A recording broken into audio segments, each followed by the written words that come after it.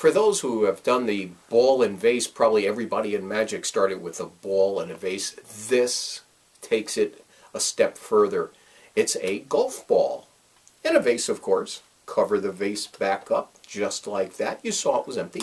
For now, place the golf ball maybe in your pocket. Invisibly take the ball, throw it back into the vase. Can you see it? There it is, the golf ball. But wait, let's do something else. This comes with a silk scarf. What do you do with this? Poke it in your hand, just like this. Nothing up my sleeve. In 1 second it changes to the golf ball. Well, what's in the vase? It's the silk scarf. This is called silk and ball vase.